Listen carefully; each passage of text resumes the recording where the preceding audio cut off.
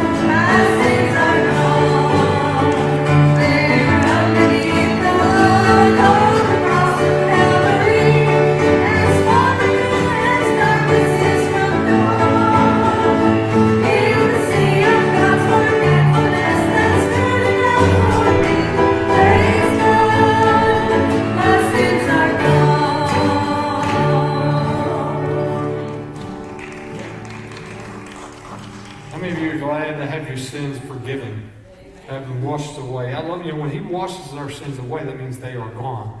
What a great, great promise that is. Well, I forgot to do something. I don't want to, I want to make sure that I have my phone on vibrate, because if not, Michael will text me while I'm teaching. Tonight, we continue with our, well, it may not just be Michael. It could be somebody else that texts me. I'm going to blame it on Michael anyway. I mean, he's supposed to be the one to get the blame, right? He'll probably text me and say, I didn't text you.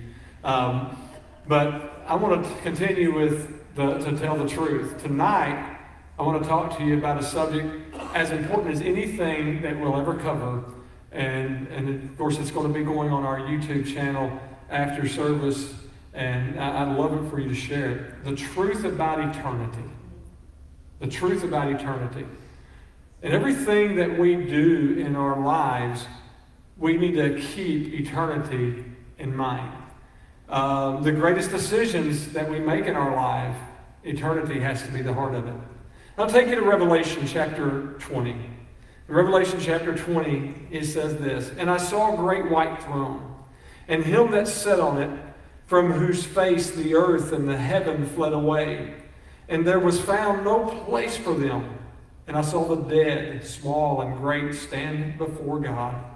And the books were opened, and another book was opened, which is the book of life. And the dead were judged out of those things which were written in the books according to their works. And the sea gave up the dead which were in it, and death and hell delivered up the dead which were in them. And they were judged, every man according to their works. And death and hell were cast into the lake of fire. This is the second death. And whosoever was not found written in the book of life was cast into the lake of fire." To me, that last part of the verse right there, that last verse, number 15, is perhaps the most sobering verse in the Bible. What does it say there? It says, "And whosoever was not found written in the book of life was cast into the lake of fire." You know, that doesn't have to be that way. It doesn't have to be that way for anyone. Because of the grace of our Lord Jesus Christ, no one has to be without their name in the book of life. But there is a truth about eternity. We live in a society that in many ways is pluralistic when it comes to gods. They think there's many gods or many different ways. We live in a society that some don't believe that there is a God, or we live in a society that thinks that in the humanist belief that well, you're going to live this life, and when it's over, it's over, and that's just not the case. In fact, it'd be the saddest thing for all that we have is the 60 or 70 years that we have on this life. The fact is God has so much more for us. And the truth about eternity. So tonight I want to share with you this. I wish I could go really deep into this. And in fact, I wish I could have separated it out, but I'm not going to separate it out because we're going to be moving into a different study dealing with mental health in the Bible throughout the summer months. We need to get things right. Everybody needs to check themselves. No matter how you slice it, the fact remains that we are all eternal beings. Now, I don't know so much about all the animals and so forth. I know that a lot of people, want to think that their dog is going to heaven, and you haven't met my dogs then. I don't know about those things. I have definite beliefs. I have certain beliefs in this. And a lot of people think that when they get to heaven, they're going to fish in the crystal sea. I don't believe that, because I don't believe there will be any death in heaven, according to Revelation 21. So I don't think we're going to be catching fish and eating them in heaven. So we're not going to be having death. But the reality is, for us as humans, God's favorite creation, eternity is a reality. We are made, and we're made for our souls to be around forever. And that's important for us to understand. We have so many things that are pulling us in the world today, pulling the church, pulling people, pulling society, and pulling everyone in general. So many things pulling at us. I mean, we are as program-oriented as any people in the history of the world. And people look for programs to solve their problems, and programs will never solve spiritual problems. I'm not saying programs are bad, but programs won't do it. And if we're going to be honest about it, we focus way too much on material things, don't we? I mean, it's real. I focus too much on material things. Most people focus too much on material things, things that really don't matter in the end. Things that don't matter. I'm going to take you back. Almost 4 years ago, it was Wednesday night. Michael Allen was home from college. We were in Bible study. Dr. Tommy was teaching Bible study that night. I was running the sound. We were in the midst of the College World Series, and it was the finals of the College World Series, and Arkansas was playing Oregon State. We had won the first game the night before on Tuesday in that College World Series. And I'm not going to lie to you. I sat back there and doing what Michael was doing, and I was listening to Dr. Tommy, but I also had the game on my phone where I could keep up with the score, like Michael's doing right now. And Philip. and I was keeping up with it.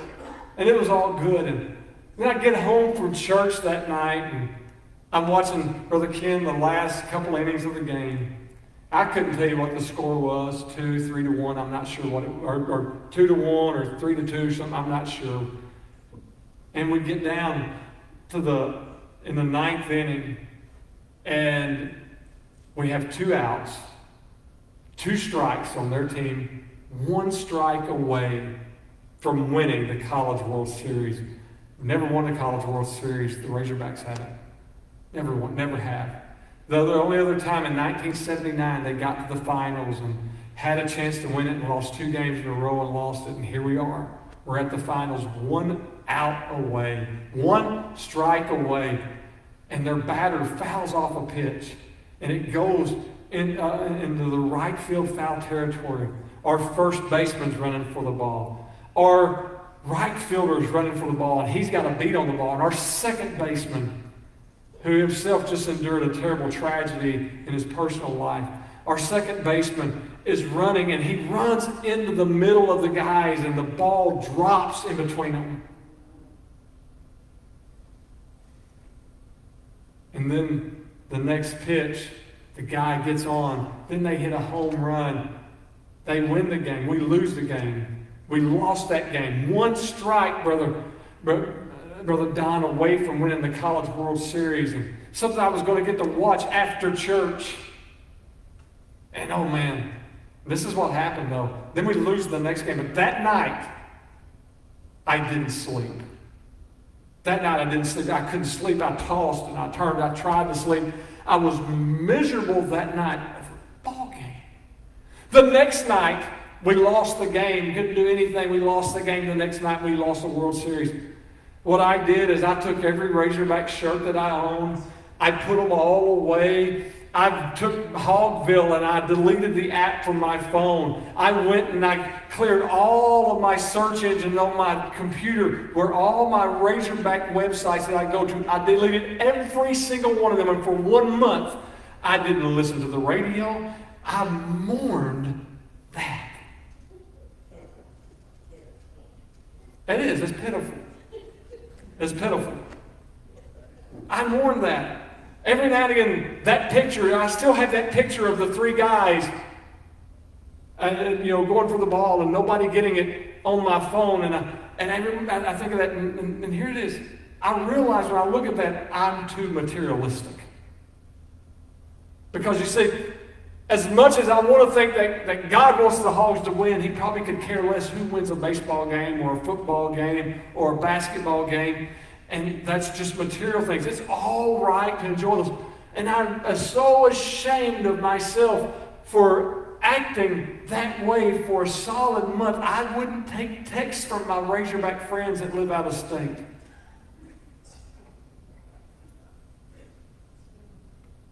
But eternity's a reality. Eternity's a reality. Nearly 9 out of 10 people in the United States say that they believe in heaven, according to a recent ABC poll. But what exactly do people think when they think of the afterlife? What do they believe is required to get there? That's what we want to look at, is eternity being a reality. So I want to look at eternity is a reality. Everybody say eternity is a reality. In Isaiah chapter 57, let's look at the very beginning part of the verse. It says, "For thus saith the high and lofty one that inhabiteth" what? Eternity. "Thus saith the high and lofty one that inhabiteth eternity." The definition of eternity when it comes to dealing with life and the afterlife is simply this: infinite time. There are some who believe that when life on this planet is over, it's over. There are some who believe that when death comes, so does the annihilation of everything you and I are. To me, there's nothing more morbid than believing that we are living these short years on the planet and that's it. That if all I'm going to live on this planet, that's it, it's all over with. There's nothing more morbid than that. I mean, if we believe that, there's no reason to have church. There's no reason to gather together and worship God. There'd be no reason for that, because if that was the case, what's the point, right? What is the point of it? There's no need for us to stay in church because we'd be wasting our time. The fact is, that point of view comes from the humanistic philosophy that the environment and this globe is more important than the creatures that God created. And that's what we are hearing these days, is, oh, your environment and the globe is more important than the people in it. It's more important for us to say, and I don't want us destroying the environment. I don't think we should be terrible. I get aggravated when somebody pollutes and throws stuff out of their vehicle. I don't throw trash out of my vehicle. I don't believe it. I like to, I throw it in my office. But just kidding. Y'all didn't get that, did you? I don't think we should destroy our environment intentionally. But we need to understand the environment and the global nature of things is not more important than God's creation of man. It's not more important than that. You have to go back to man's creation in the Garden of Eden to truly begin to understand eternity. Man was created in the image of God. And because he was created in that manner, God intended for man to live how long? His intention was for man to live forever. His intention was not for man to die. We know the story. We know what happened. That man and woman, they sinned. They ate of the tree of the knowledge of good and evil. And then they were disallowed from eating from the tree of life any longer. We're not able to eat of the tree of life until we ate of the tree of life, which is Jesus Christ now. And that's our tree of life. That's what brings us life for that eternity. But you understand that sin killed man. And we need to realize that. Sin killed man, and sin still does kill man. Because God created us to be eternal, then after sin, that made for there to be a choice for us. What is our choice? Our choice is to choose Jesus and what? What do we get if we get Jesus? What's the ultimate gift for Jesus? We get to go to heaven, right? We get eternity in paradise. We get eternity in the presence of the Lord. Or if we don't choose Jesus, it's eternity in hell. Either way, it's going to be eternity. I heard Dr. Tony Evans share this example many years ago, and it's still one of the most, I guess one of the greatest examples I've ever heard given about eternity is this. How long is eternity? How long is eternity? And when I heard Dr. Tony Evans, he gave this probably 25 years ago. When I heard him share this, I thought, wow, I have never thought about it this way. But eternity would be this way. If you had one little sparrow, and one little sparrow was capable of every 10,000 years taking one speck of sand out of the Pacific Ocean and going and putting it every 10,000 years in a pile, one speck at a time. By the time that sparrow would take all the sand out of the ocean and build a mountain with that, and then you take that sparrow and once every 10,000 years take that speck of sand and put it back in the ocean, so he put it all back in the ocean. By the time he did all that, once every 10,000 years, one speck of sand at a time, if it was capable of doing that, by the time he finished his job by taking it out and putting it back in again, it would be an amount of years that we could not calculate. But when he finished his job, eternity would just be beginning. That is the vastness of eternity. That is the power of eternity.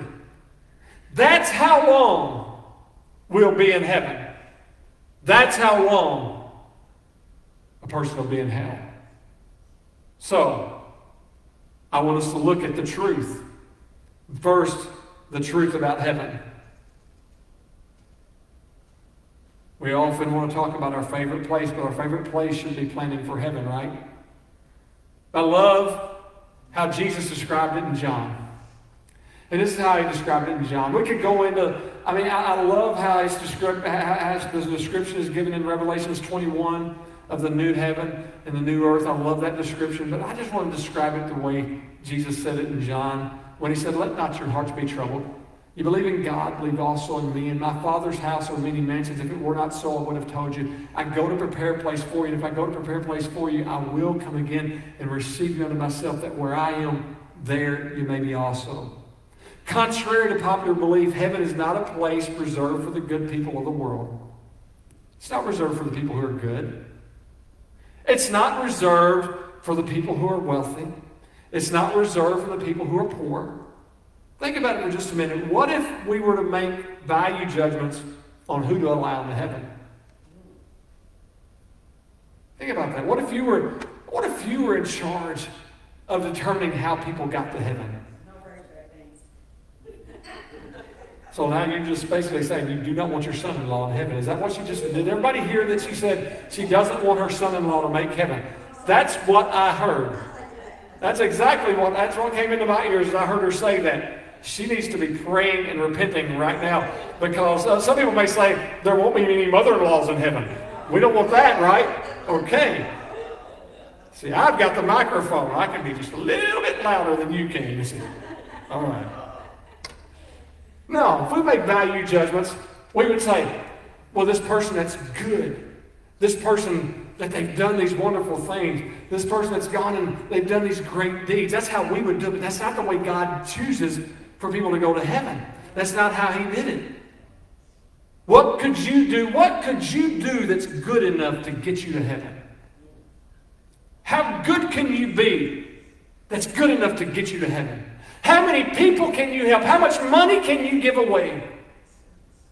How many old ladies can you walk across the crosswalk down Main Street? How many people can you feed? Will it get you to heaven? Could you give away enough stuff? Could you do enough good deeds? Here's what Paul said. They are all gone out of the way. They are together become unprofitable. There is none that doeth good. No, not one. You can do all the good in the world, but that would just be judged by us. We're going to judge that. So many people are looking for rewards on this planet. If I can just be Citizen of the Year, or if I can be Time Magazine's Man of the Year, or if I can be that person that gets that great reward so that everybody knows I did good. The reality is, I'm told in the Scripture that I'm not supposed to let my left hand know what my right hand's doing. We're not into this thing to get the applause of man. We want to satisfy God. We don't have the ability to proclaim someone to be fit or unfit for heaven, do we? Jesus had this same conversation in Mark chapter 10. You know the story. Yeah, I'm sure you know the story of the rich man. And we know the story of he comes to Jesus, and what does he say? He says in Mark chapter 10, he says this, and when he was gone forth into the way, there came one running and kneeled to him and asked, Good Master, what shall I do that I may inherit eternal life. Jesus said to him, why callest thou me good? There's none good, no, not one. Thou knowest the commandments. Do not commit adultery. Do not kill. Do not steal. He tells him all these things. And he said, Master, all these have I observed from my youth. Then Jesus, beholding him, loved him and said, one thing thou lackest, go thy way, sell whatever you have, and give it to the poor, and thou shalt have treasure in heaven. And come take up the cross and follow me. And he was sad saying that saying, and he went away grieved because he had great possessions. And then Jesus looks at his disciples and he says, look, he says, it's going to be hard for this rich man to enter heaven. He tells them it's going to be hard. He says it's impossible for the rich man to enter heaven. It's easier for the camel to go through the eye of a needle than for a rich man to enter heaven, into the kingdom of God. And they were astonished. They said, well, then who can be saved? But what did Jesus answer? He said, Jesus looked up to them and he said, with men it is impossible, but not with God, for with God all things are possible. You see, when Jesus was telling this guy to sell all his stuff, what he was saying is what you've got to do is you've got to sell out to me. You've got to give your life to me, and you've got to let me be I'm not just your fire insurance. I want to have a relationship with you. Salvation is not just that thing where we're just trying to keep ourselves from burning. Salvation is us coming to the Lord, realizing that we're sinners, but it's wanting us to be put back with God. They say it's not enough just to want to go to heaven. Because what's the point of going to heaven if we're not going there to be with Him? Right? That's not what it's about. It's about building that relationship. It's about having that with Him. Heaven is the place that's being prepared for us, not as just a place to keep us out of hell, but a place to keep us with God. Because the greatest part that sin played was it separated man from God. But what did Jesus do? He came to take man and put him back to God. To reconcile that. See, heaven is that place that's prepared for those who are saved and know Jesus Christ personally as their Lord and Savior. It is that place of paradise described by John in Revelation 21 that Jesus has gone to prepare for those who are saved. And this is it. Only the saved will enter heaven. Heaven is for people who have come to accept Jesus Christ as their Lord and Savior. I know for other religions that may sound narrow-minded to them that we believe it this way, but we believe the truth. We're talking about the truth. And of all the religions in this world, only one has grace as its redemption favor for our lives, and that's what we have. Only one requires your name to be put in the Lamb's Book of Life, and that is through salvation in Jesus Christ. The good aren't going to make it. The rich aren't going to make it. The poor aren't going to make it. The famous aren't going to make it. And I'm not meaning that none of them are going to make it, but they're not going to make it because of that. The only way someone's going to go to heaven, which is prepared for the saved, is for them to have Jesus Christ. That's it. Then, if eternity is a reality, we can't talk about heaven and miss out on reminding people about hell. Hell is real. It's just as real as heaven. Hell is the home made for the devil and his followers. And the sad part is this, which is enlarging with humans. Did you know hell is not enlarging with the devil and his followers that were cast out? That was a set amount. That didn't increase. Hell is enlarging by humans who refuse to come to Jesus. Look at Isaiah chapter 5. Therefore hell hath enlarged herself, and opened her mouth without measure. And their glory, and their multitude, and their pomp, and he that rejoiceth shall descend into it. Matthew 25.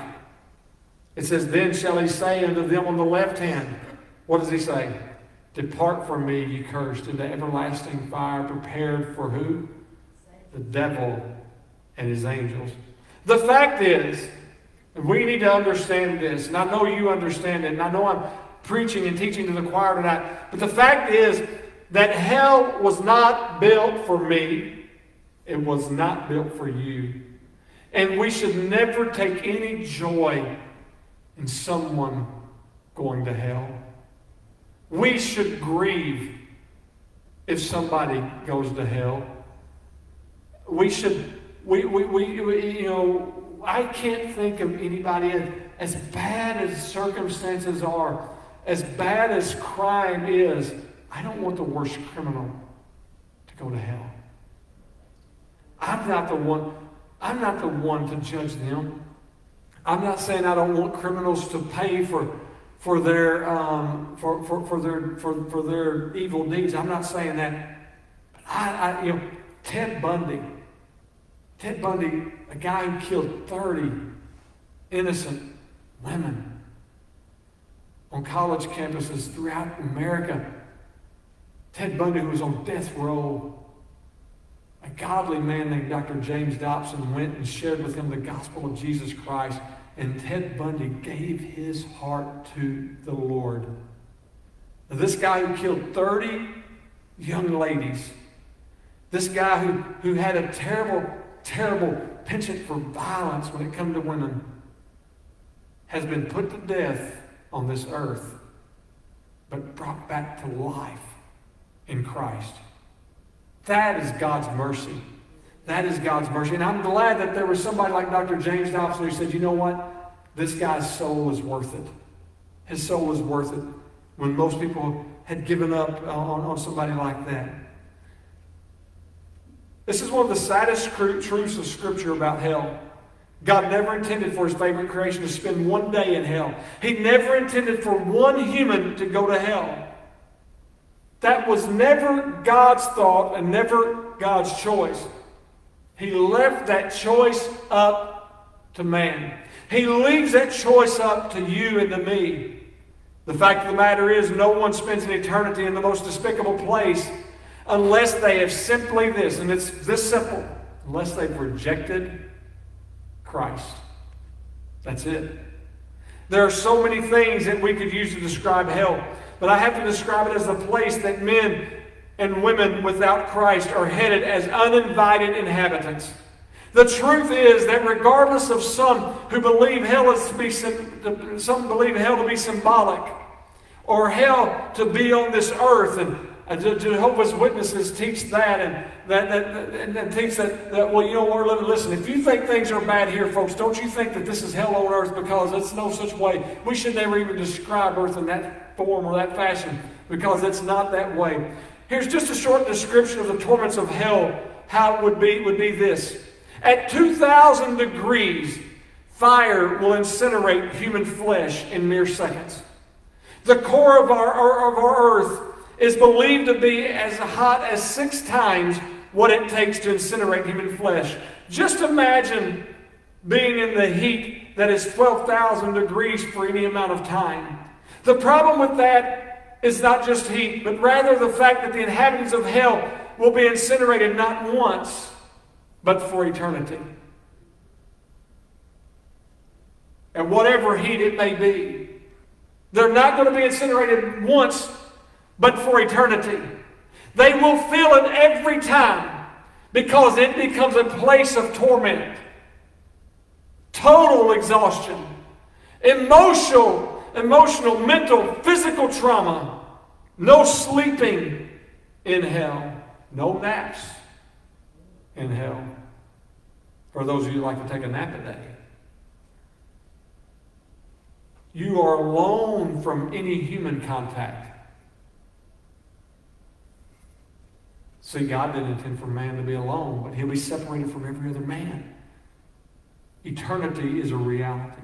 The truth is, it was not made for us. There are so many truths of heaven or of hell and the torments there that God, I believe, has sent words, warnings, visions, near-death experiences just to persuade us, along with His Scriptures, that we don't want to chance it. We don't want to chance going to hell. Why would anybody want to chance going to hell? If they're 8, 18, 80, however age, would you even want a chance going to hell? Not any sane person would want to chance it. People should not ever take the chance with their soul. For those who would be watching online later on, maybe I would say it this way. You need to make your decision. Either salvation through Jesus Christ that takes you to heaven, or damnation, which will take you to hell. A person who would decide to turn their back and not take Jesus Christ is playing Russian roulette with their very soul. The reality of eternity is for every one of us. People may look at how eternity begins. Some think maybe eternity begins for us at conception, and maybe that's so. I want to make it a little bit simpler for us. You will begin eternity either through the grave or through the rapture. What I've learned in what I still consider a short life, I still consider myself young until I look in the mirror. In the short 52 years that I've had on this life, what I have learned is this.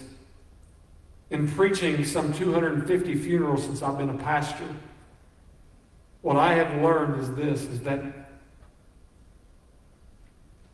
death comes for most people unexpectedly. But death does come. Death does come for people.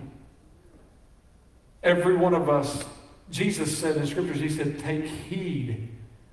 Talking about for us to understand that we need to take heed, take note, be prepared ourselves, because of that. We are going to face eternity. I've been preaching it for years. I believe in the rapture of the church. I don't know the day or the hour when the rapture is going to take place. I absolutely believe in the rapture. But if the rapture doesn't take place before I breathe my last breath, Brother Eddie, at some point in time, I'm going to enter eternity. I'm either going to enter eternity by the grave, or I'm going to enter it through the trumpet sound of the rapture. Now here's the thing. We only have two choices where to go. How many of you like to go on vacation from time to time and go places? You know, when you go places, what do you like to do? You like to go and you go to Hotels.com or Priceline or something. Me, I go to Choice. I don't like those other places. I'm a person of routine, and so I like to get my choice points and so forth. So I like to do that. And so what I do is I go online and I check out where it is that I can go, what place I can go and stay, and what I'll do is I'll look to find a hotel, and I'll go through many choices. And several years ago, we were getting ready to go to General Assembly in San Antonio, and I had gone through, as in 2008. I wasn't your pastor at this time. I'm not quite as cheap as I was then. But, and so Brother Ken, I go through Choice Hotels, and I found what I thought was going to be a really good hotel. Hey, if you're going to San Antonio, do not stay at this place. All right? Do not stay at this place. As the pictures online look great, but I looked at a bunch of them. All the other hotels, because of General Assembly, were jacked up, prices real high. I said, I'm not going through convention services for that. I'm going to find my own hotel. And I found a Roadway Inn for $60 a night. I said, I've got these guys beat, man. All these other preachers, they're paying $140 a night, $150 a night. And I said, I got it for $60. We'd driven all the way, got to San Antonio. My friend Patrick Tucker, the pastor at Mark Tree, was following us, and we pull into the Roadway Inn, and he starts laughing. He was behind us. He starts laughing, and he says, you just booked the roadkill in.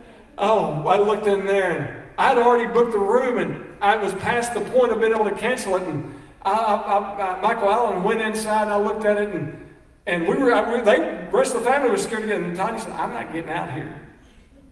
And I went in, and I said, folks, I said, I'm getting out of this. They said, well, you got to pay for one night. I said, I'm paying for one night out of my pocket. I said, I'm calling up, getting another reservation miles down the road because I had choices of hotels, and I decided to go to the Roadkill Inn, not the Roadway Inn. Do not go to Roadway Inn in San Antonio. Just want to tell you, don't stay there. There's a Comfort Inn and Suites down the road. It costs a little bit more, but I had choices. But I had bunches of hotels. I could have stayed at the Hilton, the Hyatt, the Marriott. And I made the wrong choice. But when it comes to eternity, we don't have 40 different choices like Priceline or Hotels.com. We have two choices. We can choose heaven with Jesus Christ, or we can choose hell without Him. That's the truth about eternity. And we need to always check what our choice is. Let us pray. Heavenly Father, I thank you, dear God, for your word and the truth, dear God, of your word. Lord, it's so powerful and so incredible, dear Lord, to us. And God, we thank you, dear God, for the choice of Jesus Christ, that we can go to heaven and be in your presence forever and ever and ever. God, I pray, dear Lord, that this would touch people who are watching online, that maybe, dear Lord, it might help some of them to come to know you as their Lord and as their Savior. God, we know that there's only one way, and that's you, Jesus Christ, the way, the truth, and the life. No one comes to the Father but by Him. Thank you, Lord, for salvation. In Jesus' name, amen. Amen. God bless you. We love you. And we appreciate you guys. You have a great, great rest of the week. Don't forget, get somebody here with you for the crawfish boil.